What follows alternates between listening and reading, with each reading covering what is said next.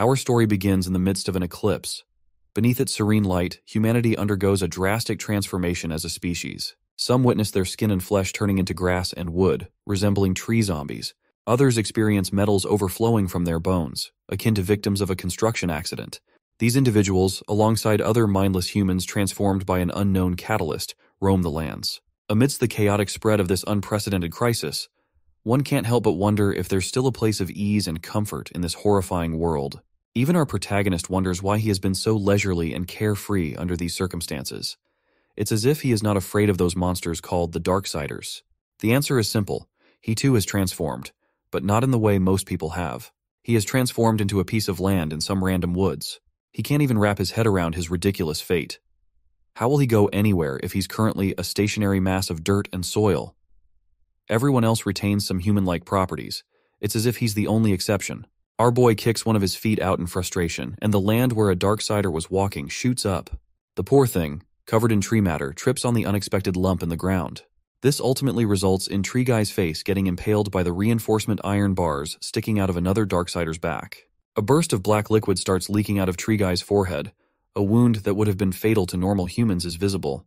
He looks for someone to blame, and that happens to be Steel Guy. Although unintelligible, you can hear the anger in his mumbling. Our protagonist, essentially the cause of this conflict, quickly washes his hands of all responsibility, blaming the Darksider's bad temper for the quarrel.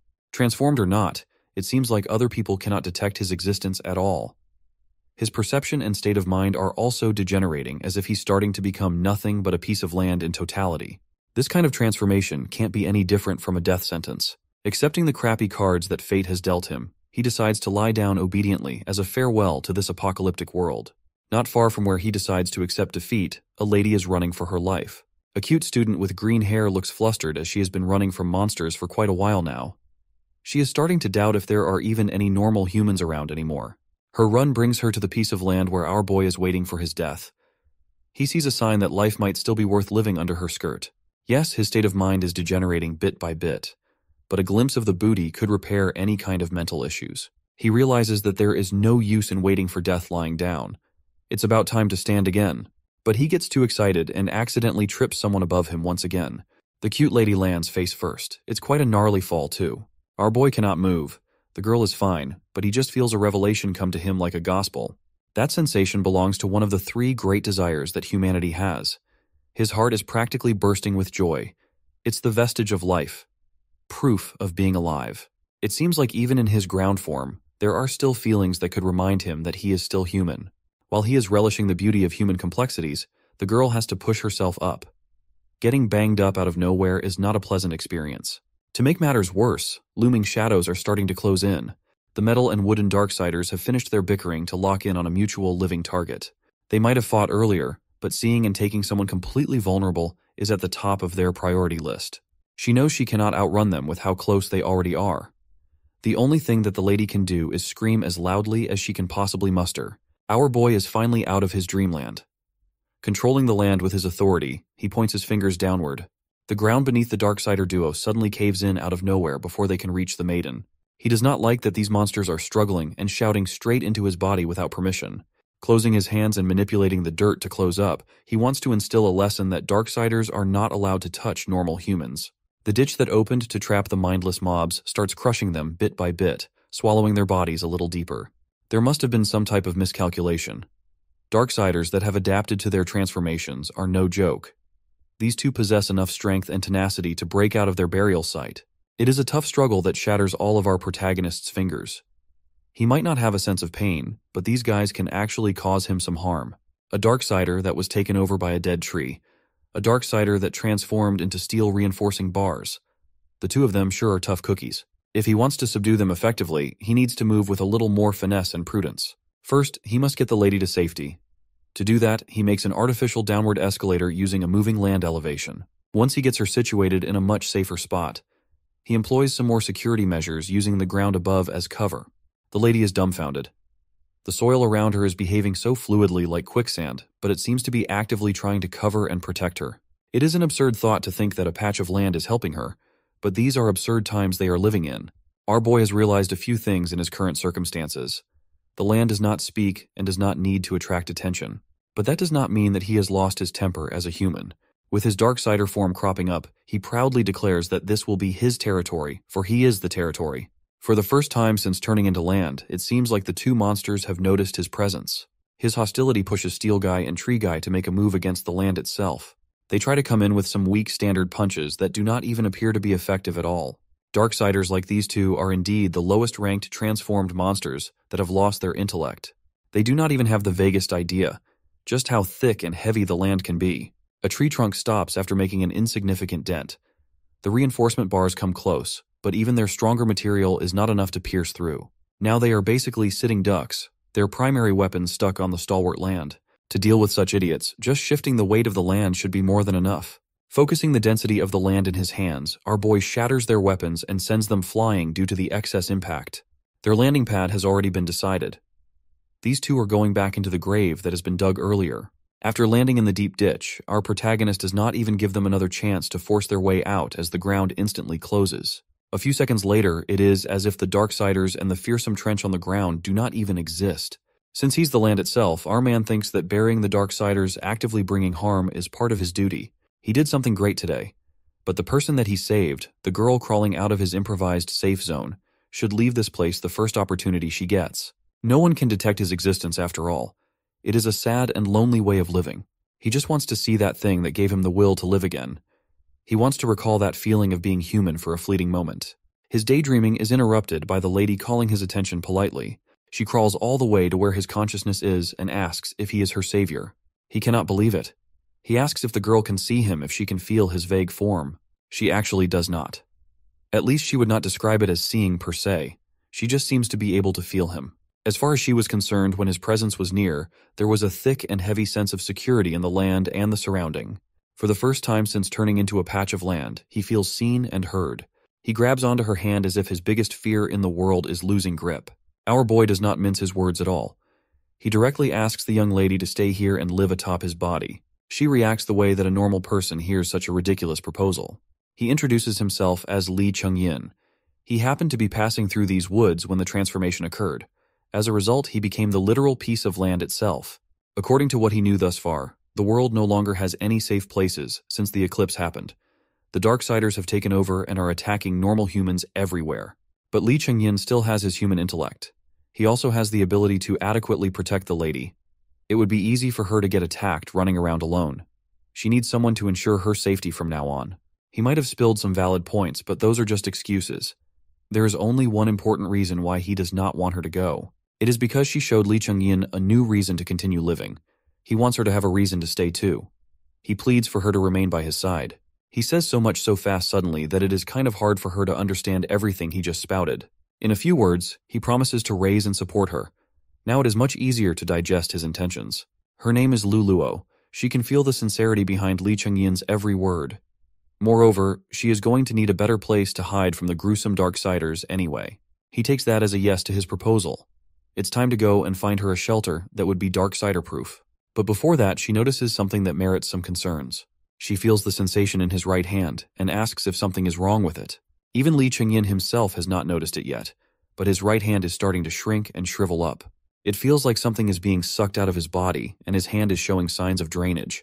He spreads his sensation all throughout his body and detects some bizarre plant spreading its roots under his skin.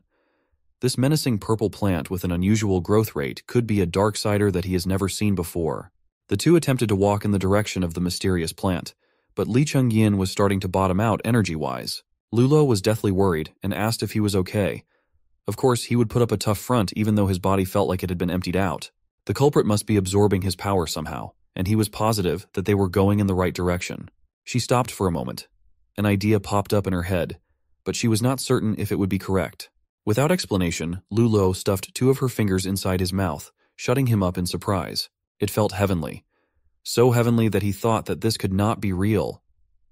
Getting a cute girl's fingers stuffed into his mouth was an otherworldly experience, but there was something else to its magic.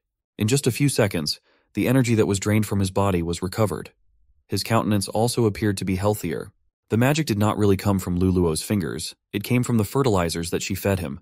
It was a Hail Mary idea, but it worked. Since he was dying of energy deficiency earlier, there wasn't any time to explain. But he was a student from the nearby agricultural university. She just grabbed whatever supplies she could grab before escaping. She was not expecting them to have use so soon. She actually dropped most of the supplies on the run, but she picked them up on the way back here. Luluo was lugging a large sack of carbamide, something that Li Chengyin was clueless about. He properly thanked her for saving him from the brink of total deprivation. She might just be his fated lucky star. However, the effect of the fertilizer was short-lived. His hand started shriveling up again like an old man's. The problem hasn't been solved yet. They must quickly find the source before it's too late. Based on Li Chengyin's decrepit trembling, it looks like they don't have much time left. After some time, they finally reached the vicinity of the mysterious plant. The two decided to scout the situation behind some foliage first, just to be safe. This little purple plant that's only a few centimeters long was actually capable of absorbing Li Chengyin's essence at such a drastic rate. Luluo had never even seen something like this plant in her university. The scary explanation would be that plants can also transform into Darksiders. That theory has a high possibility of being true. But Li Chengyin was supposed to be a whole piece of land, so how can a single stalk thinner than an arm can suck him dry? Maybe it's time to see just how tough it is and what sort of secrets it is hiding. Li Chengyin manipulated the soil around the plant, twisting the landmass around its base. The purple plant let out a toot sound once it noticed that something was up with the ground. Alerted to what was happening, the purple plant immediately uprooted itself, revealing dozens of gruesome spheres riddling its massive and complex root system. Each sphere looked more disgusting than the last, especially in the center area. He assessed that those were probably giant tumors growing along the roots. Moreover, the roots themselves are tough. Even the power of the land was unable to crush them. Luluo identified those things as rhizobium attached to the roots of a leguminous plant. Rhizobium helps the leguminous plant to absorb nitrogen from the atmosphere. It basically has a mutualistic relationship with the plant. That means that even if this thing stopped absorbing nutrients from his body, it would already be self-sufficient. The power of the land is useless against the toughness of the roots. He could not think of anything else in his arsenal that would help. Now that the plant has noticed their presence, all they can do is dodge and weave against those vicious root attacks. Upon revealing more of its root system up to the surface, a few corpses surfaced along with it. It was the tree and iron-bar Darksiders that Li Chengyi buried earlier. It looked like they were about to become sustenance for the mysterious plant. But that wasn't the case. According to Li Chengyi, there was an aura coming out of the Darksiders that normal people couldn't see. That aura flowing out of the corpses steadily traveled toward the plant itself. After feasting on that mysterious power, the signature looks of a Darksider fully bloomed where the flower's pistil was supposed to be. Along with its sickeningly oversized rhizobium, the thing has turned into a real transformed monster, a full-on Darksider. It eked out another one of those toot sounds before priming one of its roots to attack. The root was sharpened at its tip and was traveling at incredible speeds. Its destination was Luluo's heart. Our soil boy was not going to let that happen, though. He jumped right in front of her, shielding her body with his. It pierced through his stony body, cracking his chest into tiny pieces. It might look bad, but at least the girl was safe. That strong penetrating power is even stronger than those two human Darksiders that he buried earlier. Luluo saw how such a deadly natural weapon made a hole in his body and felt helpless. The plant intends to follow the piercing attack with a bludgeoning one using the dense lumps. He screamed at her to escape while she had the chance to do so. When the ball sack finally descended from the heavens, Li Chengyi's quickly crumbled, breaking under the blunt force. Again, it might look bad, but these kinds of external injuries won't kill him. But with how badly outmatched he was, that won't last too long. The only thing that he could do was at least buy the lady some time to make a run for it. He yelled at her for the second time, insisting that this was his own personal matter. If he involves Luluo in this insanity, how can he even talk about protecting her and living together? She felt his genuine sentiments down to her core, but she was still just standing there. He shouted one last time that she should not look down on the attacks of a Darksider. His shouts fell on seemingly deaf ears. 4 root attacks were already heading for the motionless young lady. She responded by pulling out vials of green liquid from her agricultural bag and dousing the plant roots with it. The plant monster was surprised and felt the pain creeping up from the doused roots. It unleashed a shrill scream as the roots that were supposed to kill the young lady quickly dried and disintegrated. Although Luluo doesn't know much about Darksiders, she knows plants. This one they're facing seems to have a very powerful absorption ability. That's why she decided to bust out a dose of industrial-grade herbicide for the enemy to suck on. This is an original solution that hasn't been diluted, so it's one of the strongest out there. Under the light of the perpetual eclipse, the plant's roots started withering at a rapid rate until everything crumbled and shattered into dust. The diluted herbicide that it absorbed from the roots quickly traveled throughout its whole system, dissipating its once powerful weapons. What was left after that was a single stalk of flower diving right down to the ground. Just a few moments ago, this thing was unleashing some menacing toot sounds, and now it's shivering pathetically. The only explanation was that it had somehow lost its will to fight after one gigantic setback. Lulo has also calmed down now that Toot Toot has surrendered.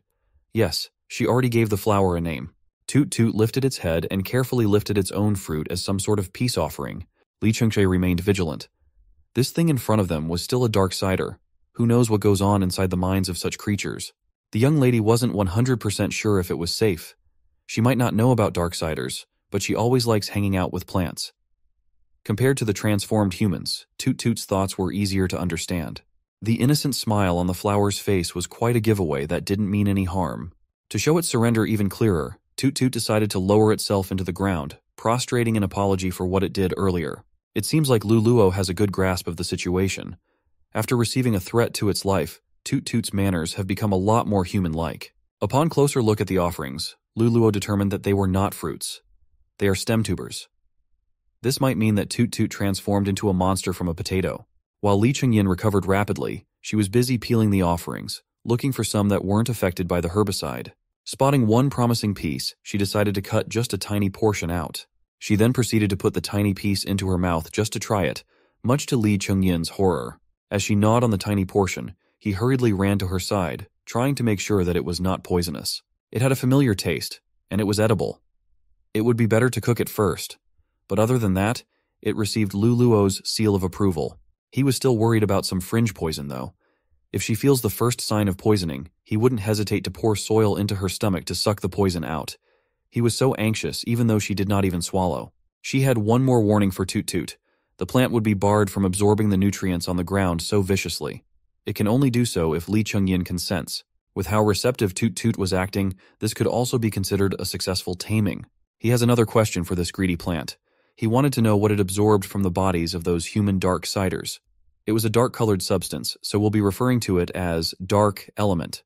Fortunately, Toot Toot has some talents too. It plucks a little ball's worth of dark elements out of thin air. Li Chengyin was pleased and immediately reached his hand out to inspect the dark element a little closer.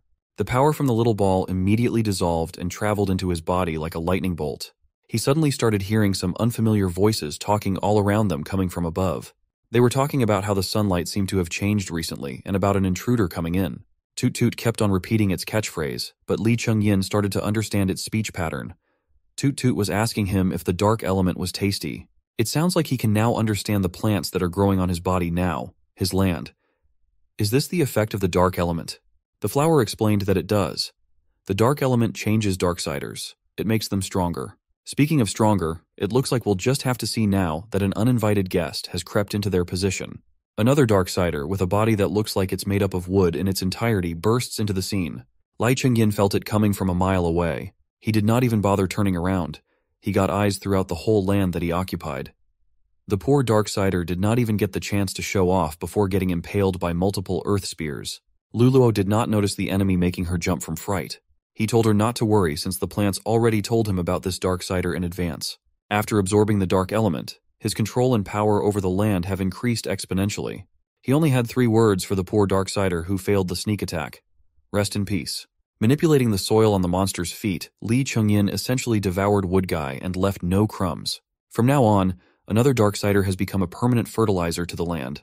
As he tightened the grip from the underground, a menacing smoke formation started emerging into the air. He manipulated the loose power into his body. This confirms that the dark element is present inside every Darksider. Even if they are killed, the dark element does not disappear right away. This means that continuing to absorb dark element mist will make him inevitably stronger. This way, he and Luluo could have a much better chance of survival. She could finally breathe again. She was just concerned about his well-being. Seeing him in a daze, she thought that Toot Toot attacked him somehow. Speaking of Toot Toot, this thing has some opinions regarding Luluo too. People are supposed to be afraid of Darksiders, but she's not. Since the flower was curious about how she could accept the current situation so easily, she tried to explain.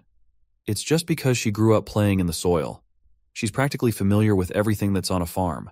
Toot Toot proposed the idea of sharing dark elements with Li Chengyin so they could coexist. The little flower is already on par with humans in the intelligence department. Maybe it's because it already absorbed plenty of juice from Darksiders. Toot Toot doesn't like being touched, though. Chengyin approved the coexistence plan since he also has more control over the nutrients on his ground now. But before that, he needed to know something first. He asked Toot Toot where the tiny ball of dark element came from earlier. It immediately answered that it came from the light, like it was common sense. Under the perpetual shine of the eclipse in the sky, there's plenty of light to go around. The duo was only realizing now that the eclipse had something to do with this mysterious dark element. He immediately instructed Luluo to quickly hide in the shade of a tree, away from light. Thankfully, she had been staying in the shadows while on the run. If this was the case, the transformation of humanity was not just a single occurrence. It was a constant occurrence that's been happening even now. That mysterious eternal eclipse is the key to understanding the apocalypse and the existence of the energy source for the Darksiders' growing strength. Lulo had been getting more and more accustomed to the life of living on top of Li Chengyin. She had been exploring the land itself and the surrounding areas around it. Today, she was excited to bring him into an area where traces of cultivation from before had remained. Li Chengyin was not doing so hot, though. He was still not accustomed to living life as the land itself. Toot Toot has been tagging along with the duo everywhere. The flower has seen soil being washed away, but it's not every day that you see a piece of land moving. Also, he's getting quite irritated that this plant was using him as its ride. Although he got transformed into a decent-sized piece of land, he could only walk around a limited area, any further, and he would get blocked by a mysterious obstruction. If he wants to leave the limited range, he'll have to slowly and manually push his soil out and spread it forward. Those places that he moved through will then get assimilated as a part of him. Lulo has been left in charge of analyzing the surrounding land. The spot they picked today has decent soil quality, safe terrain, and there is an accessible source of water they can tap into. She was determined to make this perimeter into the long-term refuge of the group. Lei Chengyin smiled. The young lady sure knows her stuff. There's no reason to doubt her judgment at all, so he agreed. Suddenly, he started sensing something odd nearby. A speck of pink light has attached itself to Luluo. It was so small, nearly imperceptible. It's a tiny particle of dark element. He gently took the fragment out of her shirt and reminded her that there is not enough protection from the sunlight. Luluo must be cognizant to not stray too far away from him. This is at the core of their agreement after all. Li Chengyin doesn't want to see her transform into a monster like him because of the dark element. She got flustered after hearing that. Luluo does not like it when he refers to himself as a monster. He has always been a human in her eyes. Toot Toot just quietly watched the bizarre human interaction, not understanding the subtext of what the two were saying. You can't expect a leguminous plant to comprehend human emotions. Lulo awkwardly changed the subject and presented the seeds that she thinks should go on the ground first. In her supplies, these are the valuable, fast-growing edible crops. Securing a supply of food is one of the most important things to do to survive after. Planting the seeds could be left for Li Chengyin to take care of. He took the seeds to his hand and started coating them with a moderate amount of dark element. Our boy has been expanding himself, slowly replacing the land under his feet. But before having full control over this land, testing out agriculture on himself would come first. Even though they were just seeds, he could feel their desire to grow and grow in suitable conditions. It was the same as before. Upon absorbing dark elements, he started to understand the thought of plant life. Still, it's unexpected that it would work on seeds too. Moreover, it's still a mystery, but he seems to be able to directly convey his thoughts to Flora too. After bathing the seeds with dark element, they started germinating right in the palm of his hands. Lulo was shocked to see that the growth was so fast.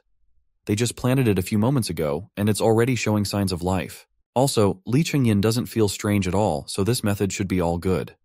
His theory was that after absorbing a decent amount of dark element, he was able to awaken this innate ability. For experimentation's sake, he used up all of his stored dark element and transformed it into a power that increases plant growth.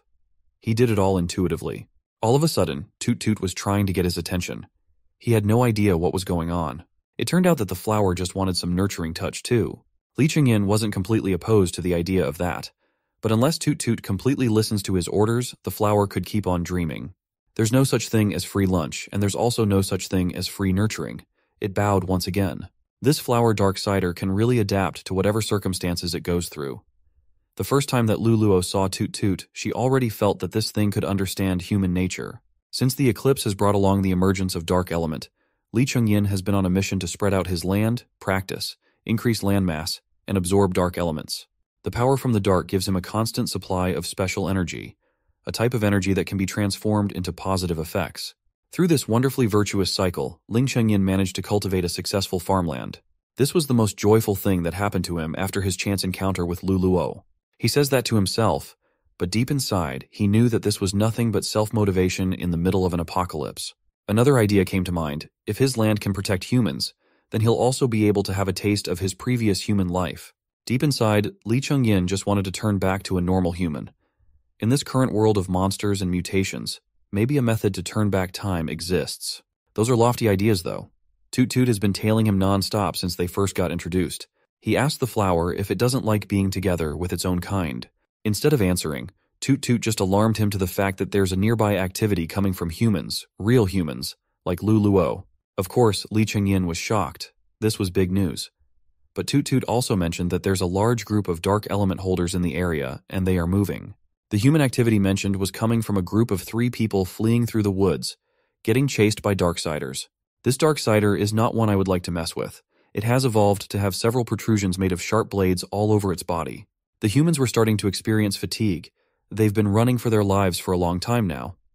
But screaming and whining will only lure out even more Darksiders. A dependable-looking guy led the group of 3. He blamed the pink-haired lady, Liu Feng Yuan, for insisting on coming back to find Lu Luo after receiving a distress message. Qing Wen, the dependable guy, was quite insensitive. But he has a point. Glass's nerd boy was starting to slow down. The blade Darksider was already hot in his literal heels and closing in faster and faster. Then he made a mistake. Glasses looked behind him and was frightened by the prospect of getting cut and diced into minced meat. A momentary distraction made the Darksider swing its blade, but it luckily missed Glass Boy's leg by an inch. The first swipe did not land, but the next one might since Glass Boy has tripped and planted his face into the ground. Chungjun the Glass Boy was pretty much done for at that point. His friend couldn't possibly do anything to help him, right? As the blade Darksider lunges forward to do its thing, Chungjun was already saying his prayers as he was certain that this was it. He's really done for. Liu Fengyuan and Qing Wen watched helplessly as their friend was about to knock on heaven's door. But just as the tip of the blade was about to carve up the nerd's face, it stopped. In fact, the Darksider's entire body has been frozen. It turned its head to the side after sensing the one responsible for stopping the blade. Li Chengyin quietly manipulated the land to grab a hold onto the monster's leg. He also overheard the humans mentioning Lu Luo earlier. Maybe they have some sort of connection to the young lady. There's only one way to find out. He needs to save them.